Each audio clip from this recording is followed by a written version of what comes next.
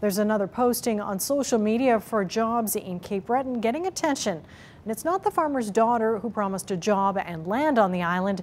This time it's for physicians in Neils Harbor. Gary Mansfield has the story.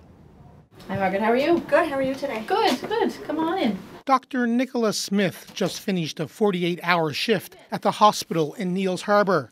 She's from Dartmouth and moved here 2.5 years ago. The 32-year-old is one of 3 family doctors in the community.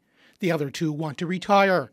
Smith says she's reached out through social media, hoping to attract more doctors. I went to school with a bunch of people that are now family practicing across the country, and I went to residency with a bunch more doctors, and I felt like I had enough friends on Facebook that maybe they might be interested. The post highlights come and stay free on the Cabot Trail while working at the hospital in Neils Harbor. Flexible hours with short and long-term contracts.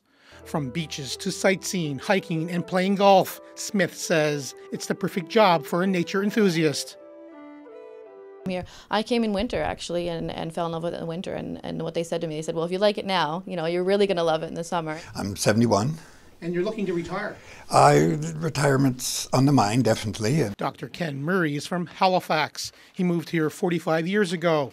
His plan was only to stay for 2.5 years, but he says he and his wife fell in love with the place. A good place to raise a family, a good place to work, and gee, I think it just doesn't get much nicer than this. As Dr. Smith continues to see patients, she says the social media post has been shared hundreds of times and has sparked some interest. We've already had 2 physicians come forward to me and actually express interest and even look at certain dates already. Social media and the beauty of northern Cape Breton, used as a recruitment tool. Gary Mansfield, CBC News, Neils Harbor.